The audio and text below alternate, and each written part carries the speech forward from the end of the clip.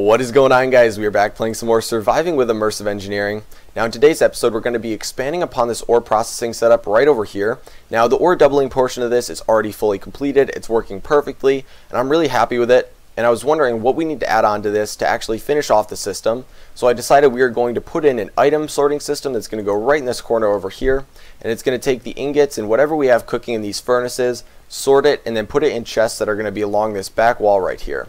So it's going to be a really small setup. It doesn't need to be really complicated or anything, and I think it's going to look really cool because we get to use a lot of conveyor belts, but that's not the best part. The best part is that it's actually really cheap to make, and it's really simple to set up. So I'm pretty excited to get things going in here. And first things first, we're going to go over the main block of the system, which is the item router. So this is pretty much the only block that Immersive Engineering has to actually sort items, so I'm kind of forced to use it. Obviously, if you're playing with Immersive Engineering along with other mods, there's probably better options to actually sort items, but this one works for us, and I'm pretty excited to mess around with it. So if you look at it, you can see that each side is color coded. The bottom one is going to be dark gray, and you can pretty much input blocks on any of the sides and then output blocks on any of the sides too. So if we click on it, you can see you can add filters for each of the sides, and here they're labeled bottom, top, north, west, south, and east. They all have the different colors on them, and along with that they have these three buttons that you can toggle at the top of each side. And you can see the first one is so that things are filtered based on ore dictionary. Second one is filtered based on NBT data. And last one, of course, is the fuzzy filter. If you're filtering stuff like gear or anything that really has a damage value, it'll just ignore that so that it doesn't get a little messed up if you put a damaged item in there, or if a damaged item goes in there and needs to get filtered. But I actually don't need to use any of those because we're not going to be using anything with a damage value, and we don't have to worry about any of the NBT data or ore dictionary stuff just because we only have Immersive Engineering, so there's no conflicting mods, no conflicting ores or ingots or anything. So that's what makes it especially easy to set up.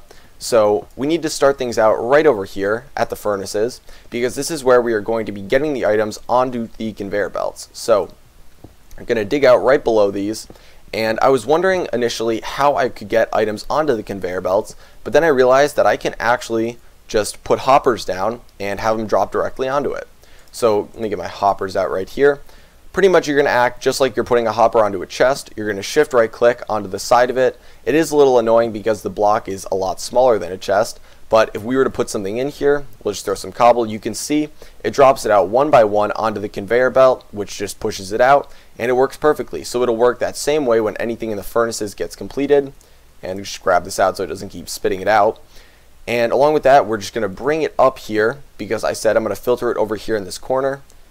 Gotta bring this up, and I'm going to try and keep it as close to the wall as I can just so that it doesn't take up a bunch of space in the middle of the room. Now I have to say I am really in love with the fact that I can just place these down and they can be oriented in whatever way they are, and that I can just right click them and rotate them.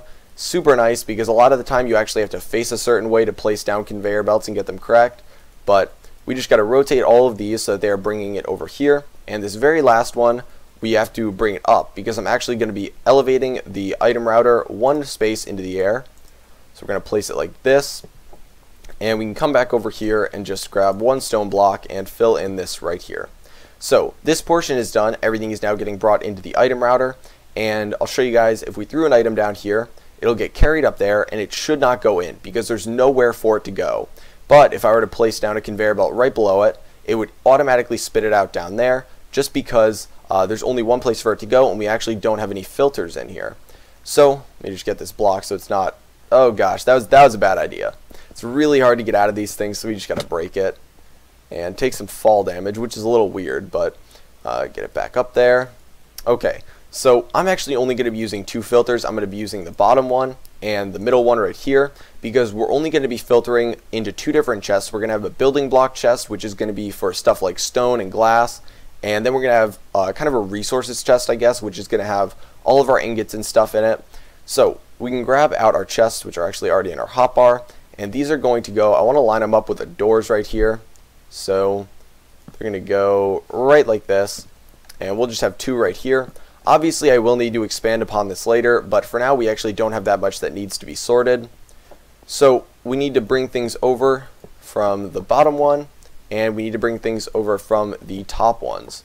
Now if you're messing with these and you're placing them down, they can sometimes connect. So I think if I were to like break these, I'll try and show you guys just so you know what I'm talking about.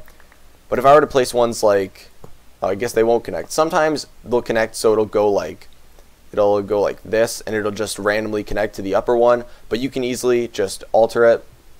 But so now we need to go through and make these all facing towards the chest. So rotate them all around and do the same for the top. And then we can just put the filters in, and the system actually should be working. Oh my gosh, I keep over rotating them by 1. Okay, there we go. So now all we have to do is add the filter, and it should put the items directly into these chests. So if we come in here, I'm going to make the top one, or I guess I should say the middle one, which is blue. I'm going to make that the filter for blocks. So we're going to put glass in there, and we can put some stone in there.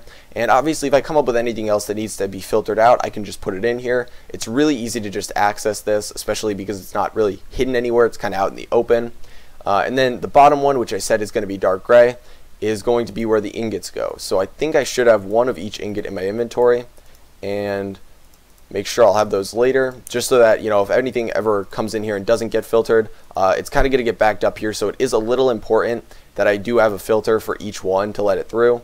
So we have copper, nickel, aluminum, lead, iron, then we need silver and gold, and I think that should be it for now. If I come across anything that I don't have filtered yet, like if I need to filter diamonds eventually, if I start silk touching them and throwing them in there, because I will get 2 diamonds.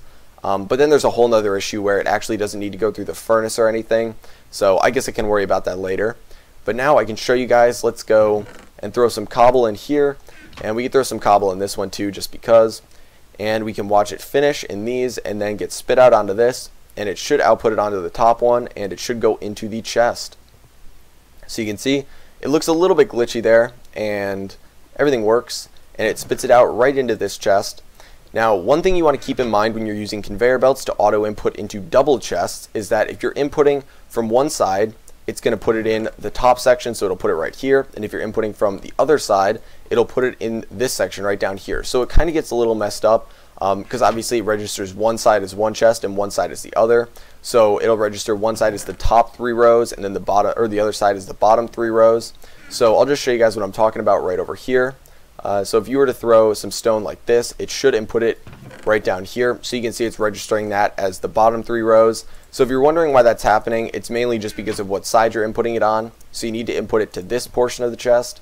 But that's not really an issue we have to worry about right now, mainly just because we're inputting it to the correct side. And you can see it actually looks really cool. So I really like the way things are turning out in the base right now. Hopefully you guys enjoyed this, and hopefully you guys can use the item router a little bit. Obviously, like I said, if you have other mods that are options for sorting, this is probably not your best option, but I still think it's fun to mess around with.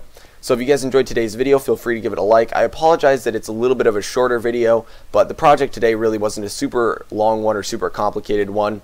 Also, I hope you guys have a phenomenal Christmas Eve, and if I don't have a video up tomorrow, I hope you have a great Christmas. Merry Christmas to everyone, and I will talk to you guys later.